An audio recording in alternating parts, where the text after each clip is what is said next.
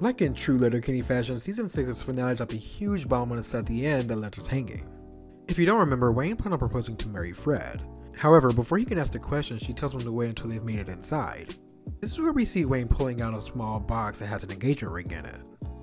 Now that we got the quick intro out of the way, let's just jump into Season 7, Episode 1. Katie, Dan, and Daryl are sitting at the kitchen table having dinner, talking about how Glenn came to the produce stand to see if they had azaleas. As for why he was looking for them, it was so he could use them to make the TV studio that he was managing look nice. A couple seconds later, Wayne finally makes an appearance where he's clearly not happy about being late for steak night. But what exactly made Wayne late? His simple answer was that there was too much choring to do, but Katie states that it was no more than any other year. Now, as for the more in-depth reason, it's because every farmer with an acreage or an operation inside 2 townships is calling me for advice on this or help with that. Fuck. Like who? McMurray calls me not once, not twice, but thrice a day. McMurray's a piece of shit. When a friend asks for help, you help him. Just tell him you're busy. When a friend asks for help, you help him. This gives Dan a good idea. He says that Wayne should start his own agricultural show where he spends an hour a week taking phone calls and answering questions. Lucky for them, they now have Glenn in his studio to help them out with this idea. After hearing that they'd help with the show, Wayne is fully on board with giving the show a go. I wonder what they're gonna call it. In the next scene, we see the Hicks are all seated in the studio with Mr. McMurray standing in front of them. I heard you are starting your own agricultural consultant show because apparently I call yous too much. Did she say that? Add some smirk emojis. Annoyed with the accusation, McMurray says that he's going to start his own rivaling show. Unbothered, Wayne tells Mr. McMurray that if he's going to do it, it will need to wait until after his show since their time slot is tight enough as is. Glenn tries to get Wayne ready for hair and makeup where he declines the services. As for his wardrobe, he states that there's no need for that either since he's already dressed the way that he wants to be.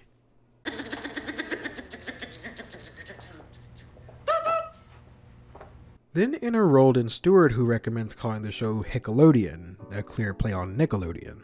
They kindly pass on that recommendation, and then the countdown for Wayne's show begins.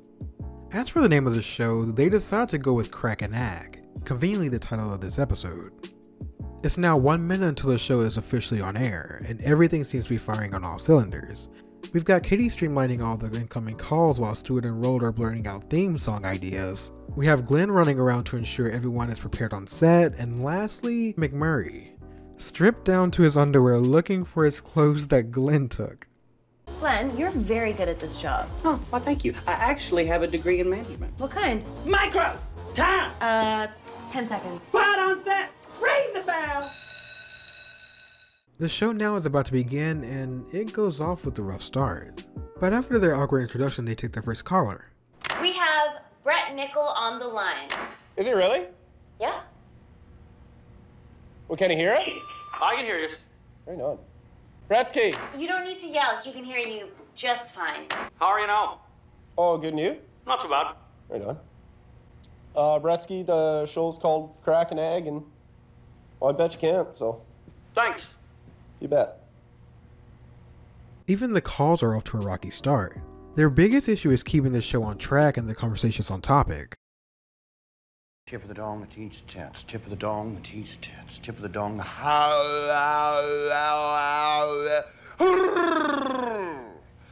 patch him in, preacher! We then move on to Mr. McMurray and his show, The Agricult, to see how it's going. Long story short, every single call he receives is pertaining to his wife and how they want to be with her. I'd like to remind the callers at home that this is an agricultural show. Please keep the questions ag-related. Thank you. Right now, if you can help me cross the finish line, how does your wife orgasm? Is it like a high-pitched squeal, or is it more like a low groan? Thanks, buddy. Fuck. Oh, no. Fuck. Hang up, preacher! Okay. Fuck that shit. Fucking, I'm kind of looking forward to the next one. That was a good time today. Before we move on with the scene, I really want to say how these writers love making you wait to see the outcome of previous season finales. 17 minutes into the episode and with only 4 minutes left, and we only just now get a development on how the proposal went. Turns out Wayne and Mary Fred are officially engaged, and this scene right here is pretty much just Wayne's engagement party.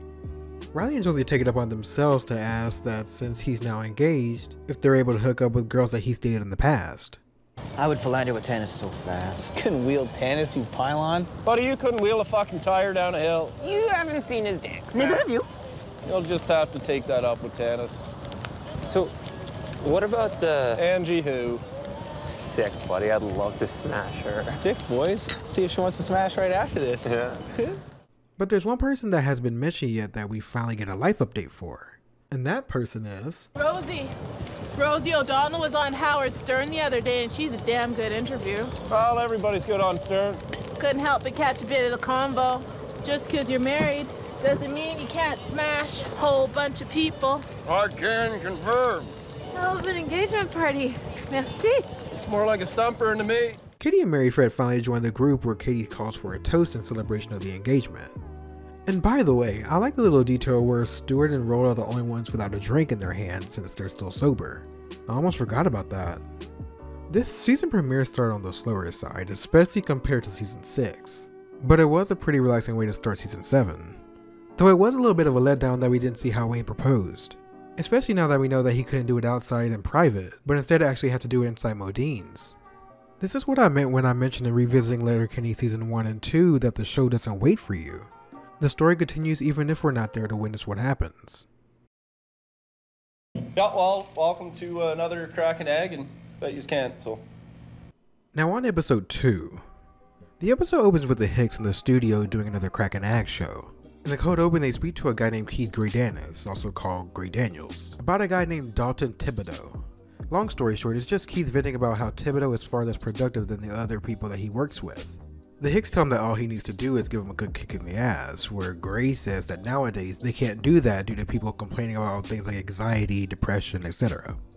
Once the call with Grey Daniels ends, Dalton Thibodeau calls in and almost immediately a screaming match ensues. I'm here to tell you a fucking tick, Thibodeau. You chained up another fucking cow and dragon. I'll stick my shoes so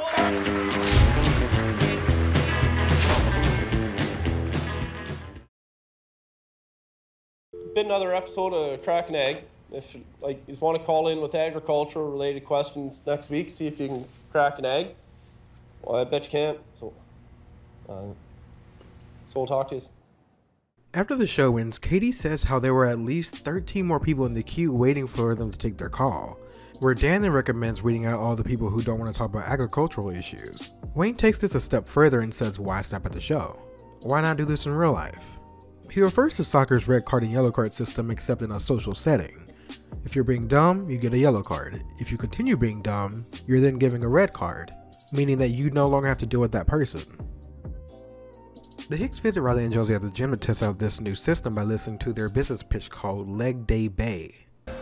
What's that? You like soccer? Chicago football. Fuck off. New program in effect, boys. If you're being a dink, you get a yellow card. Which is essentially a warning. And then if you keep being a dink, you get a red card, which means we're no longer obligated to give you the time of D. We haven't even showed you the full pitch yet. Let us make up some ground, boys. Pitter patter.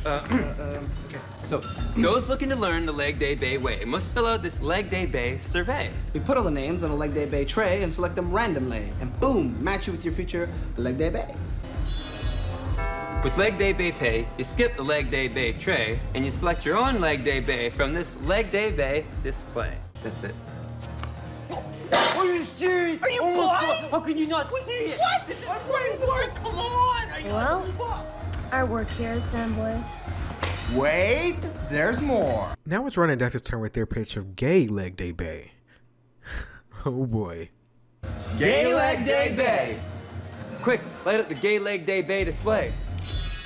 This is Leg Day Bay. And Leg Day Bay Pay for gays. Let's smash some ass. Let's get so fucking gay. Or skip the Gay Leg Day Bay Beret with Gay Leg Day Bay Pay, which allows users to select their own Gay Leg Day Bay. Likely take them down, too. We're anticipating significant gay takedowns for subscribers of Gay Leg Day Bay Pay. Let's get super fucking gay. Let's get some ass.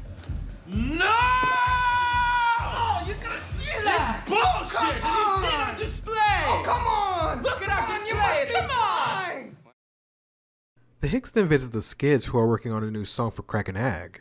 We also learn their band name. The hottest sex imaginable. What? The hottest sex imaginable. Where? That's the name of our band. The hottest sex imaginable? The hottest sex imaginable. With our debut album, Fuck This and Fuck You. Yellow Card? Decent band. Terrible name. Are you adapting football rules to reality? If you serve me a red card, you may not ask me to vacate. We'll let ourselves out. Think about it. Ow! Ow! Ow! Ow! Ow! Ow! Ow! Over at Glenn's, the Hicks catch up on this project where he's working on t-shirts with all-brand Letterkenny slogans. Wine. All right, now. Thank you for asking. Well, that's about. That. Pitter patter, let's get going. Yeah. Air ball. Like that. Get ready for it. Apparently. Oh, swings and a miss. You're welcome. This. Take your time, read the whole thing. It's long. When you love your job, it never seems like work. Oof. Strike three. For the guys. Because that's what they always say. Rim and out. Oh, this is too easy. Boy, howdy. Then there's McMurray, who gets yellow and red carded almost instantly as he tries to pitch his idea of selling Arabic fabrics. Only humidity. Yellow card. Oh, thank you, Wayne. Brings on the hint of lemon in my eyes. I stumbled across a truckload of this beautiful Arab fabric. So we brought it all up here, and we're going to sell it by the foot. Calling it Arabic. We don't have any red. That's mauve, fuchsia, and this isn't a magenta. Next. Last on their list is Gail. Where's that Marie Fred? And when are you gonna take me down, and why isn't that happening to Sweet? It's behind that curtain. What, this thing? Modine's, family style pub and grill, tap house, eatery, resort, and golf casino. Oh, it's onside! Fuck rat! Fuck you! Fuck this! The final scene of this episode is with Gray Daniels again with the update on Dalton Thibodeau. He says that after a good kick in the ass, Thibodeau picked up the slack around work. And as it turns out, Gray Daniels is actually sitting next to Thibodeau in the break room as they speak. He then hands over the phone to him after letting the Hicks know that he wants to speak with them. So hey, Gray Daniels had the balls to say sorry for telling tales out of school, so do you too? Fuck you, Thibodeau!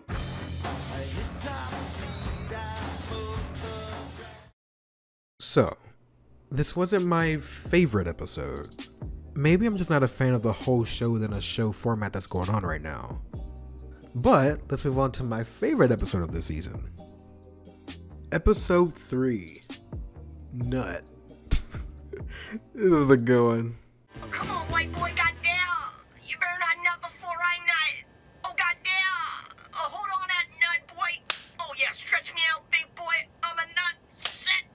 Oh, shit. Oh, that's it, white boy. You give me the goodest nut. And now you go give me that butt nut. Oh, come on, white boy, goddamn. Oh, give me that balloon nut, butt nut. Yeah, you heard that right. Dan was having some, alone time. Ain't nothing to be ashamed of. Even the best of us get a little adventurous sometimes. So after Dan's little browsing session, we jump to the following day with him staring blankly as he drinks his beer with the rest of the Hicks. And out of everyone, Gail, of course, is the first to notice Dan's unease and calls him out on it. The conversation attracts the company of Stewart and Rold as Gail proceeds to ask Dan what he saw. He tells her that he's not sure if he's comfortable saying what's got him so shaken in public. Gail probes further by asking where he saw it, which leads him to confirming that he saw it on a website. This was all the information that they needed to guess. Stewart is the first to guess that it was porn, and now Dan's confirmation has opened the floodgates. What are we talking here? Cream pie? Hentai? Guy on guy? I'm uncomfortable. Come on, Dan. We're all friends here. That's a stretch. The group encourages Dan to share more where he's still hesitant. He tries to explain but gets choked up almost instantly. To keep himself from speaking, he begins to chug his beer. Hey, boys. Hey.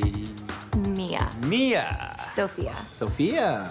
Mia Sophia. Over at the gym, we see Riley and Jonesy being approached by 3 girls who ask if they're hockey players. They respond honestly and say that they aren't currently. Josie asks why they're asking, where Mia Sophia says that girls love hockey players and walks away with 2 other girls.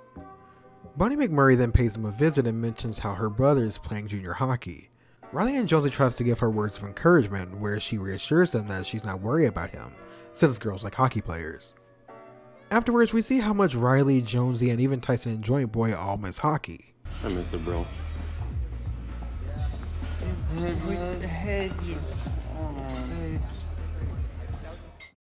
Back at Modine's. Oh my god, white boy got down. Oh, you give me the epicest nut. Oh, you been eating that pineapple, white boy got down. I'ma taste the tootiest, fruitiest nut. Yep. Dan is showing the Hicks and company the video he saw.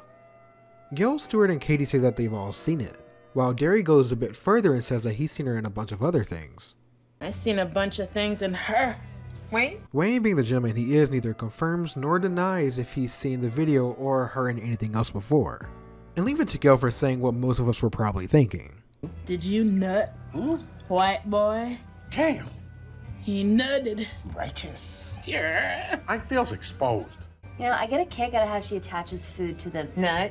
Yeah, like that's what the dude giving her the nut just ate. Yeah, come on, give me some of that garlic soy baby bok choy nut. Oh, yeah, give me some of that chocolate peanut butter corn pop nut. Oh, yeah, give me some of that cinnamon Dunkaroos nut. Oh, yeah, give me some of that spicy unagi nigiri nut with the epic deliciousness. Goddamn, boy. I ain't never had a nut so happy. Yeah, safe to say everyone gets a kick out of it, Dan. The group tries to make Dan feel better about his browsing by saying that there's no need to be embarrassed and that everyone watches porn. Right, Wayne? Not gonna bite. That's kind of like a birthright there, good buddy. This leads to Dan asking the group what kind of porn they watch, where they all respond by sipping their drinks. Back when Riley and Josie, Bunny asked them what they missed most about hockey, where they admit that they mostly missed the girls. But a quick thought here, I never imagined how empty life actually would be for Riley and Jonesy when they don't have hockey. Like, aside from the gym, what do they even do? Those two have a really big character development crisis this season. Oh man.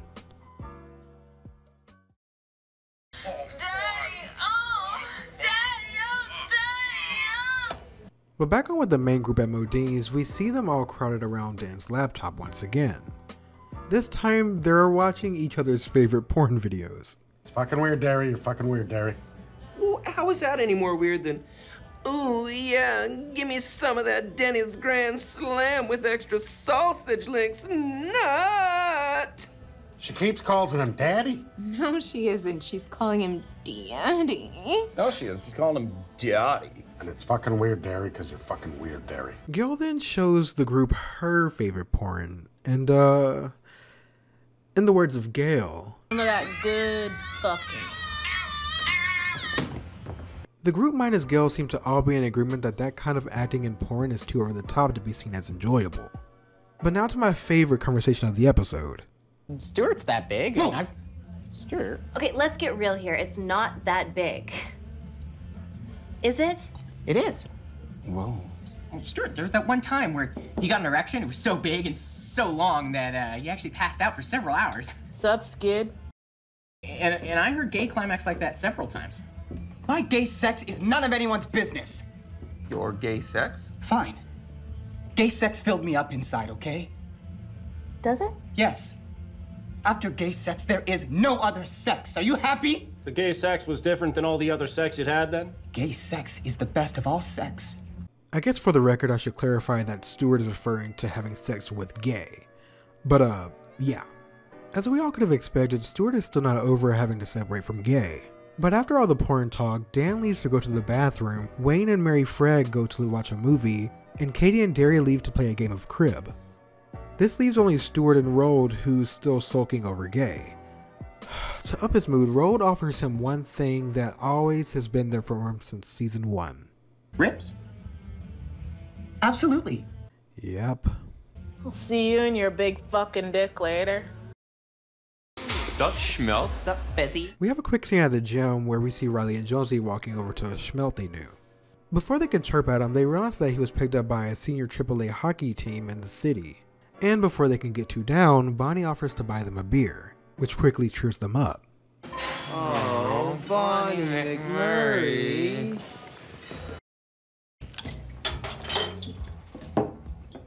Dan finally returns from the bathroom.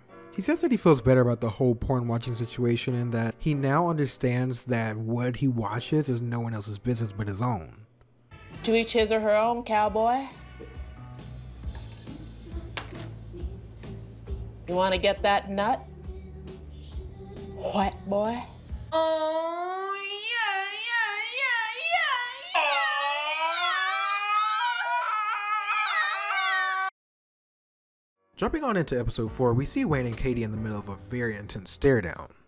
Welcome to this year's Sister vs. Brother fundraising challenge in supports of Don Cherry's Pets Rescues Foundations. Weren't you going to come up with a catchier name this year? And we were, but the only word that rhymes with sibling is nibbling. And that gets real weird real fast.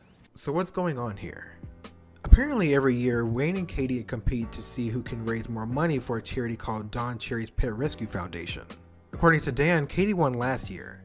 We also learned that Katie won the year before that as well. But wait, there's more.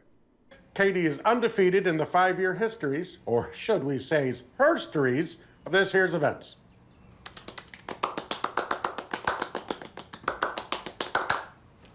I love me a good sibling rivalry. Also, I think this is the first time we've seen Wayne and Katie go head to head rather than working together.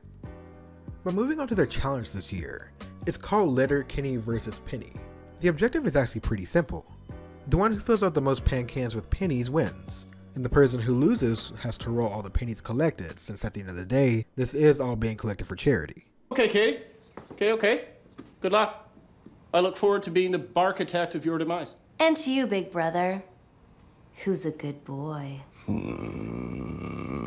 May the best sibling win. Next scene, we see Katie getting an early start by stopping at Modine's to get Gail's help. She agrees to be of assistance and then they shake on it.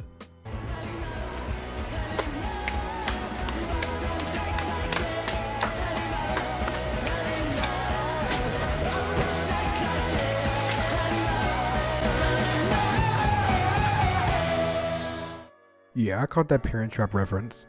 We see Wayne, Derry, and Dan standing around the kitchen table brainstorming the best way to make money fast. A lot of ideas get thrown around, but Wayne has come up with a foolproof master plan. I got a plan, good buddy. Want to know what the plan is, good buddy? Here's the plan is, good buddy. I can tell you what the plan is, good buddy. Door to door, less is more. Go on. Urgency. I'm listening. Derry, give me your wallet real quick. See? See what? Take it back. Derry, give me your wallet. But you just gave it back to me. Derry, give me your wallet real quick. See? I believes I do. That's actually a really good plan. It's simple, but people really do respond rather quickly when you give off a sense of urgency. Penny for your thoughts, Jim? Jim Dickens? Shit, we haven't seen him since the spelling bee. Anyway, Katie asks Jim if he can spare a penny or two where he asks what for. She tells him, but it's actually Gail that gives Jim to hand over the money. Turns out Gail is actually a pretty good wing woman when it comes to getting money. Listen up, y'all. $1.99 highballs till midnight. Bonnie, grab your friends, buy a round. That's one strategy, Katie Cat. Katie tells her that this is only a drop in the bucket.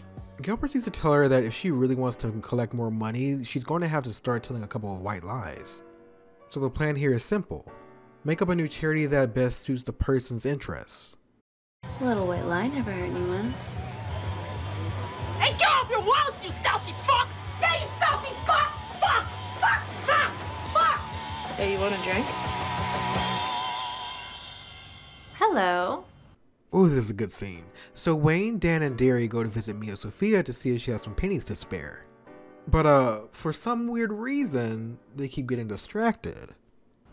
It's my chest, isn't it? Sorry? My chest? Just picked it up from a garage sale. Real conversation piece. Mm-hmm. Same with my jugs. What's that? My grandpa makes moonshine, which those are perfect for. Can you imagine my grandpa and his buddies sucking on these jugs? No. Well, how do you feel about pet rescue? How do you feel about these puppies? Just rescued these tits a few weeks ago. Give 'em a little kiss. The tits? What else? I'd better not. Say, I'm collecting so that more tits get homes. All right, well, before I head back to the dugout, can I grab your spare pennies real quick? Yeah, I've got a couple big cans, but you can have them. Okay. Here.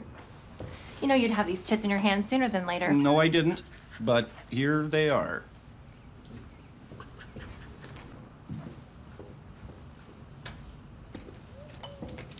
And a 1. Hello. And a 2. Hi. Before you go, let me get my girls out for you. Would have been rude of them not to say goodbye. Wow. Did you see the size of those things? What? I'm talking about the cans, people. Jeez. That must have given Wayne a good lead. Now, how's Katie doing? Thanks for supporting the YMCA. Word Vision puts books in the hands of people that need them most. Thank you. I'm collecting for UNICEF to send myself to university, because I need it. We learn that the guys are being helpful, but the girls aren't biting. Superhero Gil swoops in and gives her the idea to find someone to get the girls' attention. And with that, Katie calls for backup.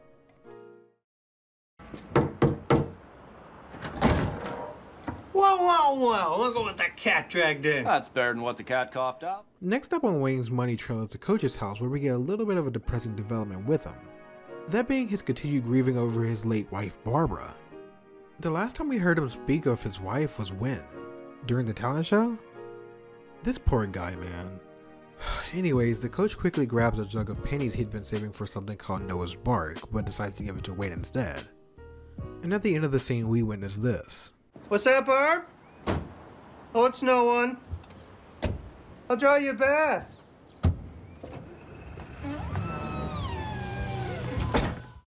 This tugged at my heartstrings kinda hard. This man has been teetering on the stages of grief since season 4 episode 2 when we first learned about the death of his wife at the golf course. This is when it dawned on me that the coach wasn't meant to be just a funny character. He's a broken character who hasn't been able to put himself back together since the death of his wife. All the anger and yelling makes so much sense now when looking at this scene. Props to the writers for this one, man. Oof. Moving on from that heavy scene, Riley and Jonesy make it to Modine's to meet Katie after receiving her call. I need you to go table to table, collecting all the pennies from all the ladies. What? Why? What is this, W5? Do as you're told. Work those women. I don't know, that sounds a bit shiesty, boys. It's Mennonite shiesty, bro. This just in, it's fucking pennies. And a little white lie never hurt anyone. We'll go talk to girls, boys. Pennies only. I'm looking at dimes. Yes, we can. Say, let me grab your spare pennies real quick. I happen to have me a whack load of them little devils. Next up on Wayne's list is Mr. McMurray, and he also has a shit ton of pennies to give him. At this point, all signs are pointing towards Wayne winning this year's charity contest. Hi, we're hoping you can help. Yeah, we are collecting pennies for a charity that is very close to our hearts. Riley and Jonesy attempt to help Katie out with her penny collecting by seeing if they can get any from Mia Sophia. So far, she's on board with giving them money if they take off their shirts. Not more than what Wayne got from her, but hey, every penny counts. Good boy.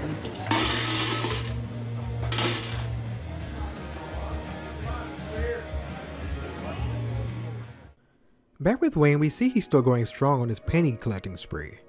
Honestly, I think now he's so far ahead that Katie has no chance of catching up, even with Riley and Josie's help. It's a good effort, of course, but god damn. Wayne's approach just proved to be more effective, though Katie's was heaps more entertaining to, watch.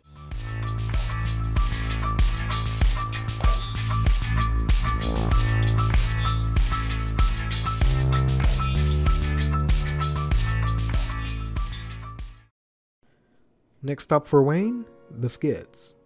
I hate to see that Stewart's going back to hard drugs again, but Pennywise, Stewart's got a lot of them. Or should I say Rolled.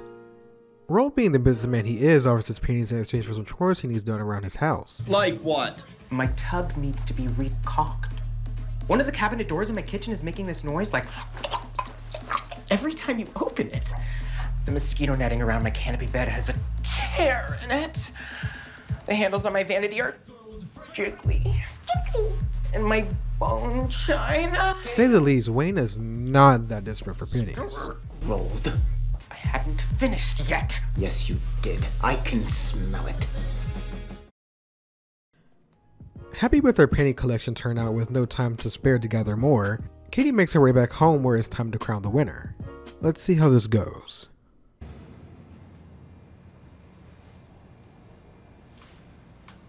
Solid haul, big brother. Yep. Well, yours is nothing to scoff at either there, half full. Ever the optimist. But this is clearly your year. Mm-hmm. I'm really happy for you, big brother.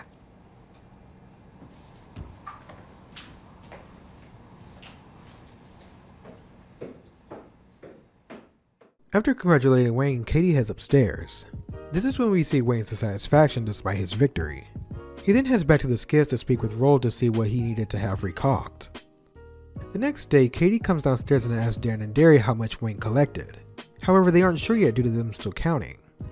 But that's not all. Katie notices the additional paint cans filled with pennies that hadn't been there the night before on her stack. She then asks where they came from. Wayne then enters the kitchen and takes a seat at the table when Katie asks him if he knows where all the additional pennies came from. He acts surprised and says, No, I think we're done here. She wins. What? Are you counterfeiting? I'd counter with forfeiting, yes. Are you calling it, Wayne's? Well, look at the size of her pile. It's way bigger. I mean, it just makes sense. Ooh-wee, yo-wee, yo. Well then, it's official.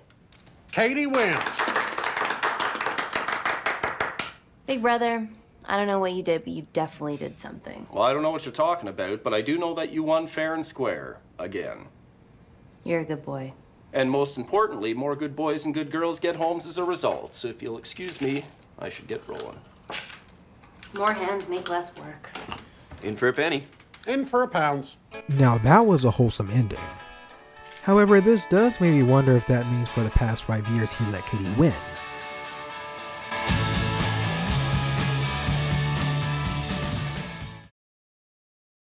We kick off episode 5 with some interesting news.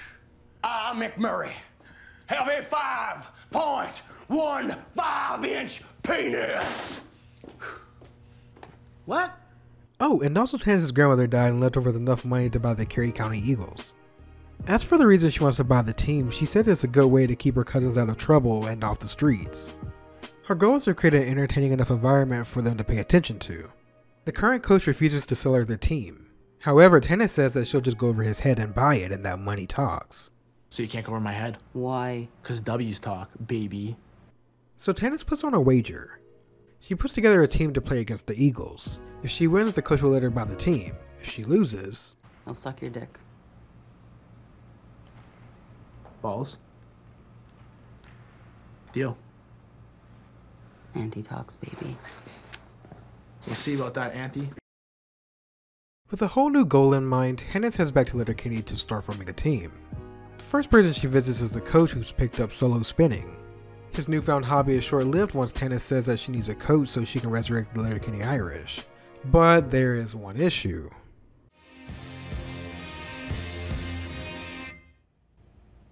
What? That team is dog shit. The coach and Tannis head to the gym to recruit Riley and Jonesy, who have been shown having a small identity crisis due to them no longer being hockey players. To say the least, they're happy about the new opportunity to play again. Ron and Dax also join the team and says that they'll help find guys as the coach and Tannis round up the key players. Speaking of key players, time to visit the next two guys on their list. Tyson and Joint Boy. In a fitting setting, we find them both in the middle of a fight who are instantly recruited by Tannis just by showing off their physical ability alone. Next up on the recruitment list is Betty Ann and Mary Ann.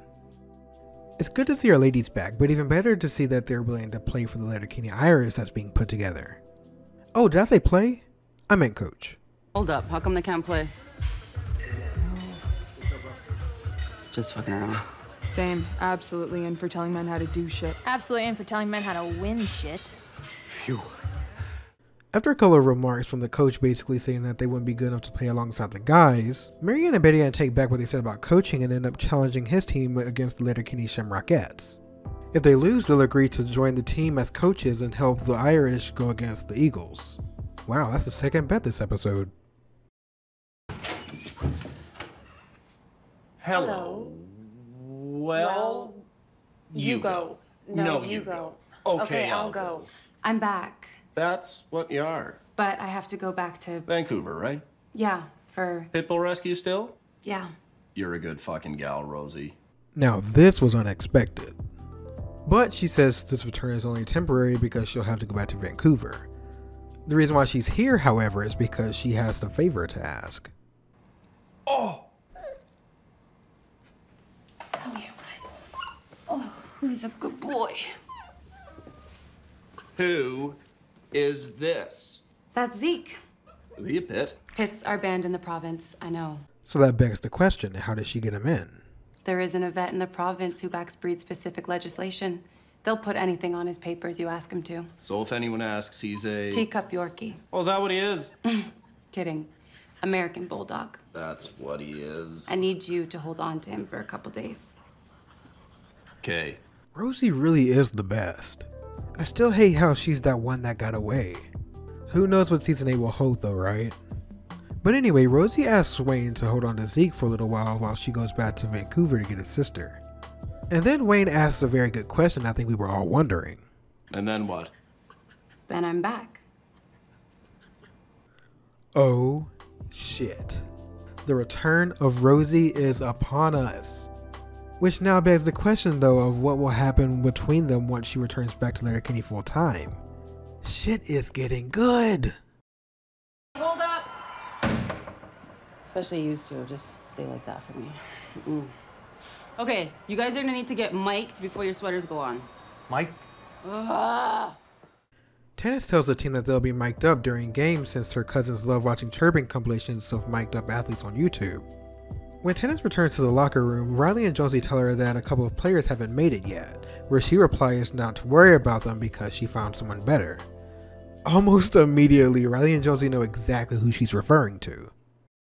Will you two just man up and make out? I started an office pool for it, and the day I picked is tomorrow. Get tugging, tit fuckers. Fuck you, Shorzy. Hey, fuck you, Jonesy. Your mom wants to name the baby after the place it was conceived. Can't wait to meet Martha's Vineyard Shore. Fuck you, Shorzy. Fuck you, Riley. Your mom wants the same thing. How do I shorten down handicap bathroom at Cheesecake Factory in Boca Raton? Fuck! The hockey players make their entrance onto the hockey rink. Welcome, one and all, to Letterkenny Memorial Arena for this afternoon's matinee game between the Letterkenny Irish and the Letterkenny Shamrockettes. Tennis puts on her headphones and begins listening to the chirping from Shorzy, and is already pleased with how well it's going. The Letterkenny Irish versus the Shamrockettes is underway, and within the first couple of seconds, Shorzy already scores the first point. Fuck you, Shorzy. First talk of the campaign, boys. Fucking get involved. Throughout the game, we see the Letterkenny Irish getting a flurry of points in addition to constant chirping from Shorzy. What's your favorite kind of pizza, cuteness? Mine's pizza ass. Short chips. Mary Fred visits Wayne in the barn and she notices Zeke keeping him company. A gal I used to date brought him over asking for some help with him. Temporarily. She pushing up? No. Would I like her? Yeah. When a friend asks for help, you help them. Right? You guys get fully changed in between periods? During one of the periods of the hockey game, Marianne and Betty Ann approach the coach and tells him that they concede. They then tell him that they'll help coach Letterkenny Irish so they're prepared to go against the Eagles. Ice time's expensive. Let's use it for practice. Set up the PK, get the PP going. Get jerseys sorted for your line comments.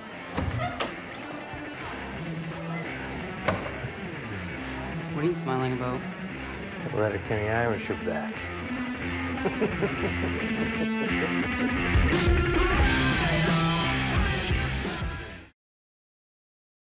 Sharp coat, bud. Thanks, Wayne. Can I borrow it? You've got plenty to keep you warm in that turtleneck. Looks cozy. Hey, wanna try it on? I've got to go to work. Bye, Daryl. Episode 6 is underway and everything seems to be going rather smoothly until Derry says he's going to be driving to Quebec. But why? To get Anik back. Fuck off, Derry.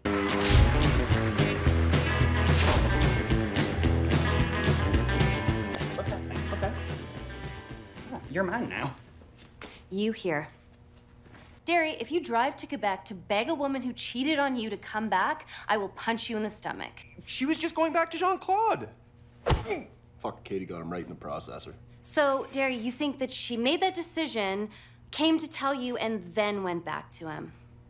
Derry, where do you think she was for those 2 weeks that you couldn't reach her? Taking racy Instagram photos. Yeah, there's proof of that. She was fucking him. Oh, well, that's a development. But Katie does have a good point. This would also explain the radio silence followed by the quick decision to go back to Jean-Claude the day after her return back to Letterkenny.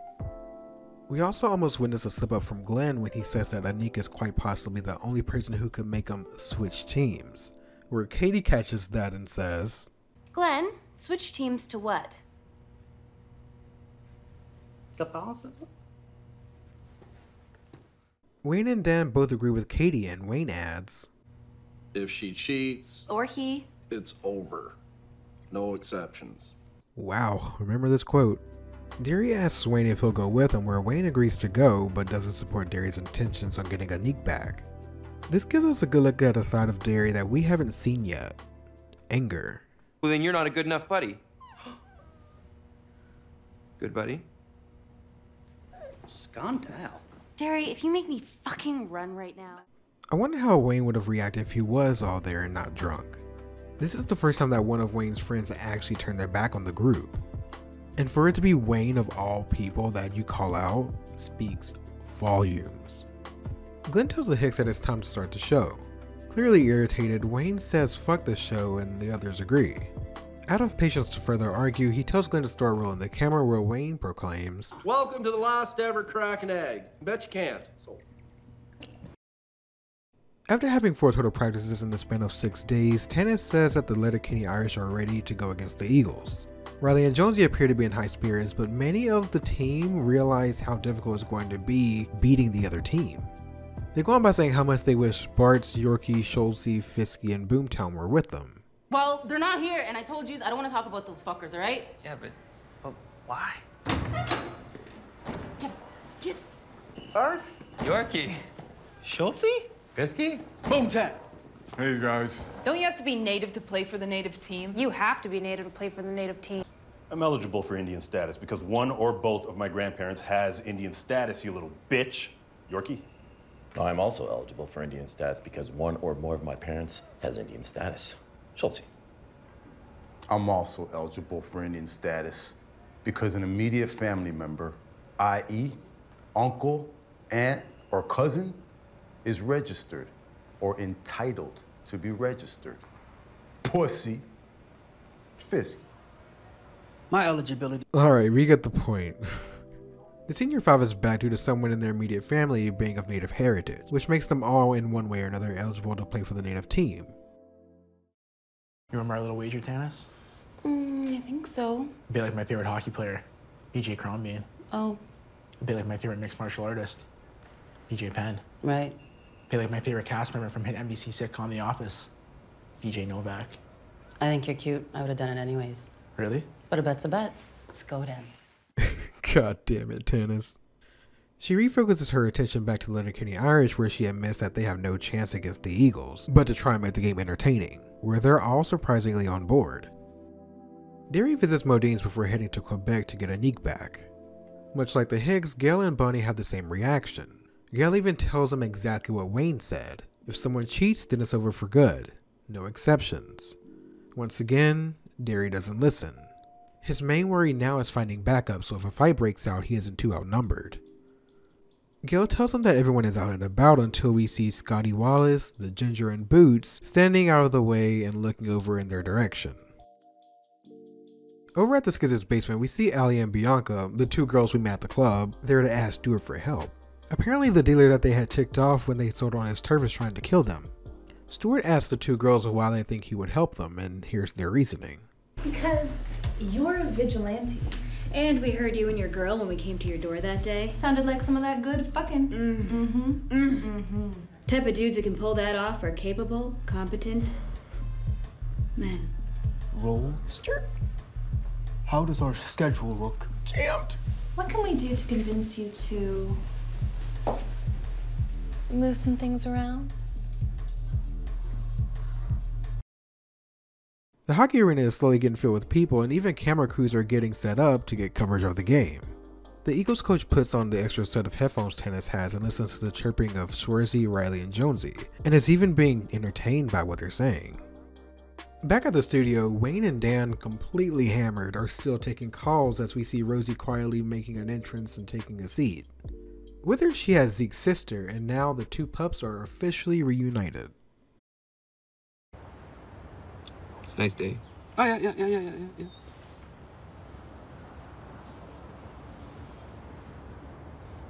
It's not too cold. Oh, yeah. Finally in Quebec, Derry, accompanied by Scotty Wallace, the Ginger, and Boots, sit in a truck outside the bar as they keep an eye out for Anique. We see she finally shows up surrounded by Jean-Claude's friends. Shit, get down.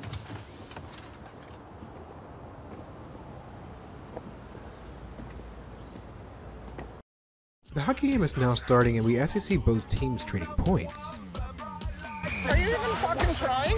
You can try, eh? You can try.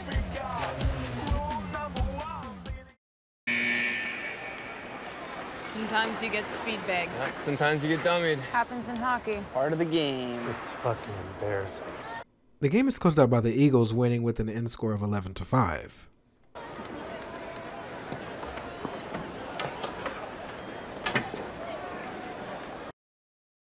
That's it. What's it? That's the end of the queue. Forever. Crackenhag is finally over, and Rosie takes her leave with the two pups after telling Wayne that she'll call him later. McMurray shows up to have 8 beers with the Hicks, but is told he's too late. When he asks if Derry would have beers with him instead, they tell him that he's in Quebec trying to get Anique back. McMurray is surprised that none of them went with him. Wayne reiterates his motto of not going back to someone who cheats on you and that they should never be forgiven. However, this does contradict another mantra that Wayne and friends say quite often, and that's if a friend asks for help, you help them. We're going to Quebec.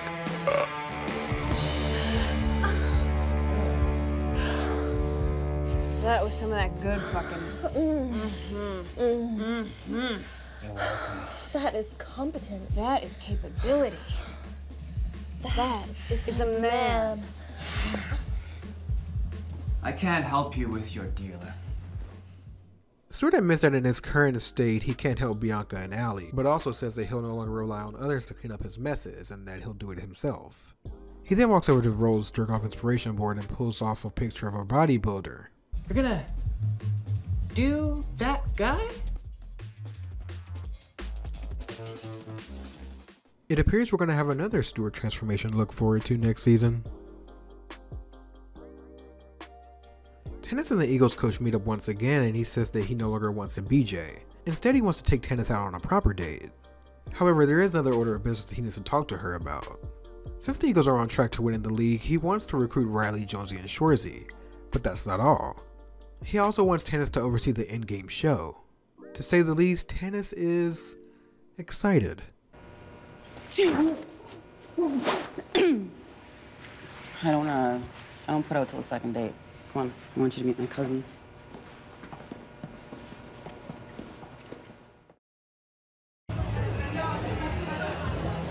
Daryl. Anik?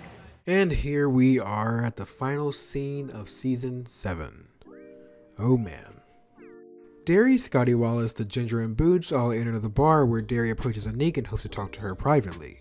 Her brother Jean-Guy tells him that some time has passed and that she and Jean-Lance are happy and they should let them be happy. Derry attempts to ignore what Jean-Guy tells him. This causes him to loudly repeat what he said to him in English, losing his patience. I said, let's let them be happy, my friend. What if I don't? Try it.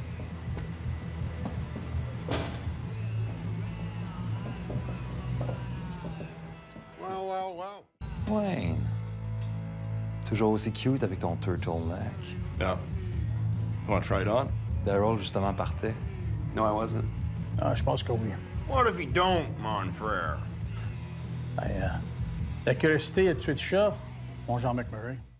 During the scrap, one of the guys attempts to fend off Wayne, where he grabs him and throws him against a door. And what do we see?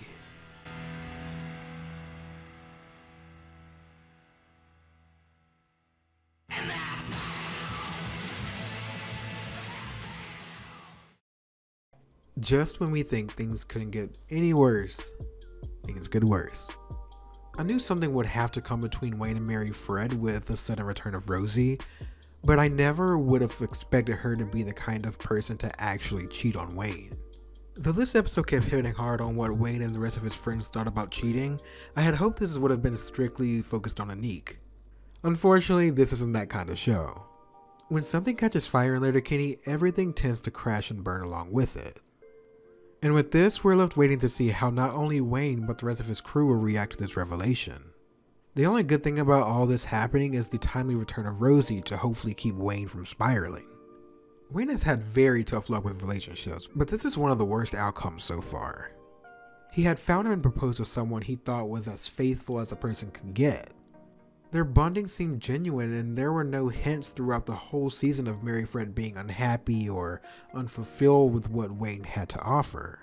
From a viewer's perspective, there was no sign of anything wrong with their relationship, and even so, this was the outcome given.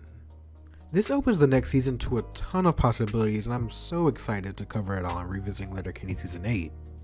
But until then, as always, thanks for watching, and I will see you in the next one.